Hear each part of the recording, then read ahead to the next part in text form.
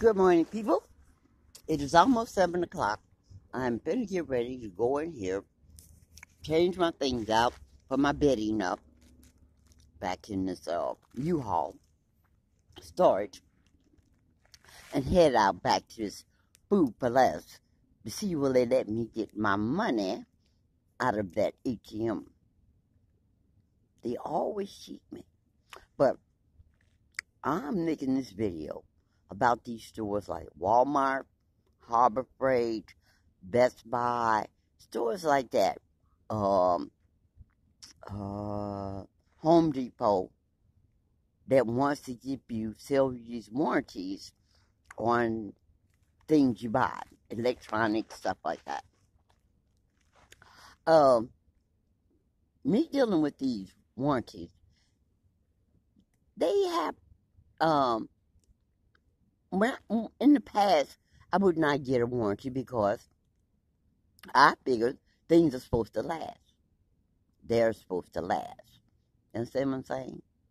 They're supposed to last more than 30 days, 60 days, 90 days. You understand what I'm saying? But since these things keep tearing my stuff up, I decided when I went to Best Buy to get a warranty in case something happened to my JBL Bluetooth speaker. When I went up there, the Bluetooth was $119.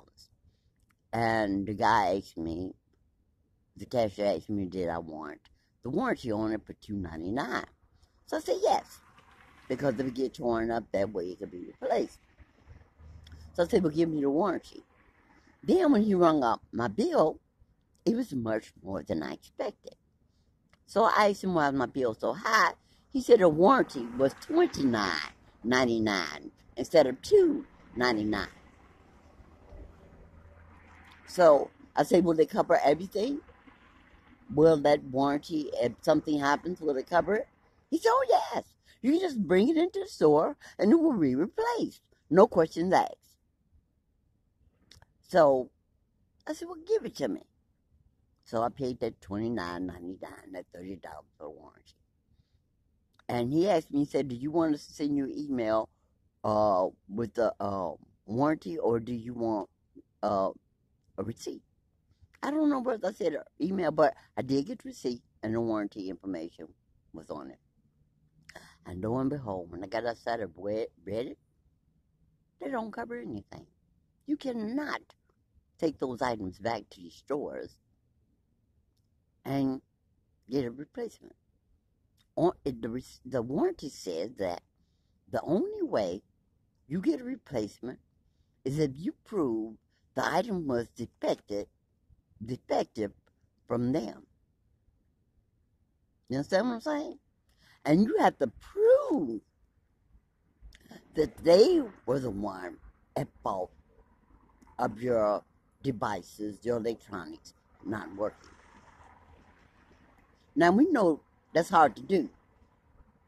So that $30 that I paid for that warranty doesn't mean no good, because if the guy at the store said, even if you break it, you can come in and trade it in.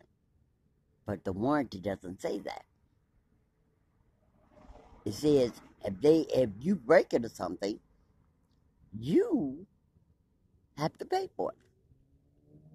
Now, I was just looking at a video that about Harbor Freight, and it was a video encouraging people to buy that warranty. This guy said, "Ooh, well, I'm about the warranty because the store clerk was saying at Harbor Freight that anything happened, if you destroy it, you can bring it back." But that's not true. You know what I'm saying? Don't buy them warranties. Don't get those warranties. It's not worth it. Because like I said, that $30 that I spent for Best Buy bought me nothing. But I'm going to load this one.